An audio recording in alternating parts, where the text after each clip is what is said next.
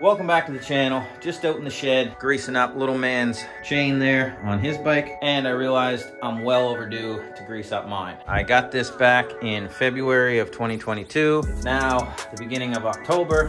I don't know when it's gonna be when I upload this, but it's the beginning of October right now, and I haven't greased mine at all. A lot of people grease them after every ride. I kind of put it off, but I'm in the mud, I'm in the water. I really should be doing it more often. Time to get my butt in gear and actually do it. There's 16 zerks, or 16 fittings, or 16 grease nipples, however you like to put it. So I'm just gonna show you very quickly how to hit each one. This is gonna be a super quick video, show you where they are, make it super simple, because if I can do it, anybody can do it, including you.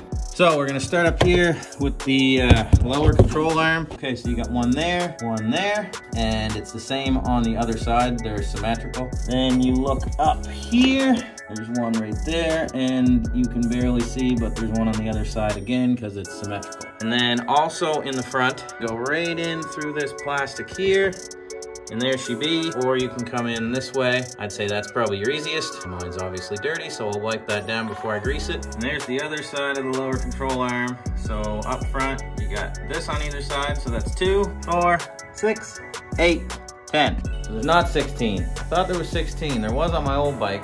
The XMRs must be different. Looks like we got 2 extra.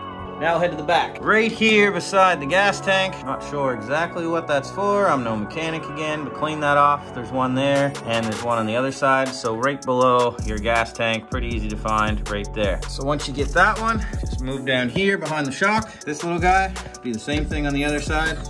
Again, make sure you clean them off first. Don't want dirt in there. And then move down a little further to the bottom of your shocks, and you'll see right there is another one.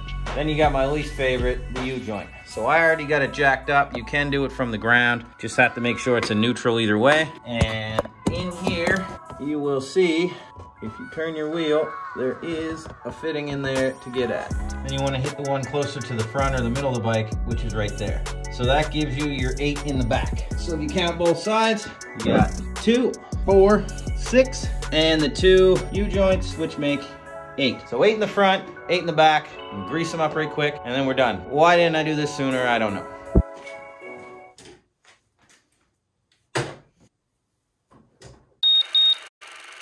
All right, so you saw me grease a couple there, then I ran out of storage, so it didn't record the rest. They're all done, all greased up, ready to go, ready for the next ride. Like I said, pretty simple. If I can do it, anyone can do it. Not sure what's in store for the next video yet, so subscribe down below so you don't miss that. With that said, like, comment, subscribe, all that good stuff. See you next time. Peace.